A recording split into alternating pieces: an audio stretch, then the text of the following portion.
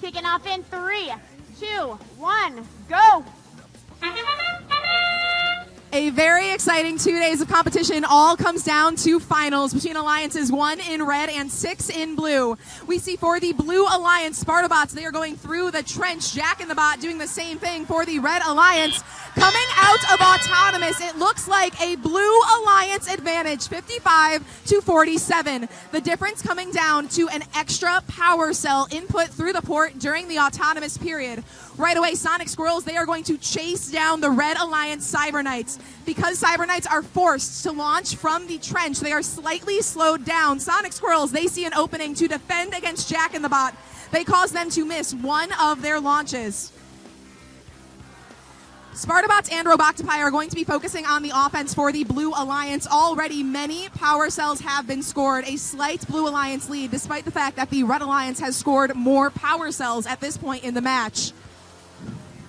Spartabots from Skyline High School, they are in the trench. They're able to score a few additional points, but Jack in the Bot, they are in their trench trying to launch safely because of that defense from Sonic Squirrels in blue bumpers. Sonic Squirrels are sticking tight to the Blue Alliance sector, trying to slow down the powerhouse combination of Jack in the Bot and Cyber Knights. They were our #1 and #2 ranked teams after qualification matches today. 1 minute remaining in finals match #1. Cyber Knights for the Red Alliance grabbing power cells from their loading zone in the safety of the trench. They launch over the head of Sonic Squirrels, and only 1 for 5 for Cyber Knights. Now taking a look at the scoring cycle for Spartabots in blue. They go up, they hit 2 out of 4, adding 4 more points to that Blue Alliance score.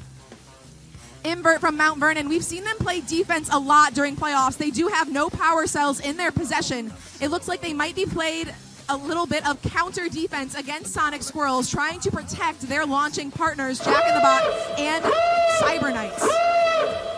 30 seconds remaining in the match. The red #1 alliance leads, but only by 9 points. Remarkably well matched alliances. And the blue alliance is the first to get to the rendezvous point. Cyber Knights and Jack, they are trying to get more power cells into their port, but the Blue Alliance will beat them to the hang. First off the ground is Sonic Squirrels. Roboctopi going up as well, and Spartabots also lined up, but Jack in the Bot also up the ground. Now Spartabots, Roboctopi are close as time expires in finals match 1 here at Glacier Peak. 151-148, a clean match in favor of Alliance 6 for finals match 1.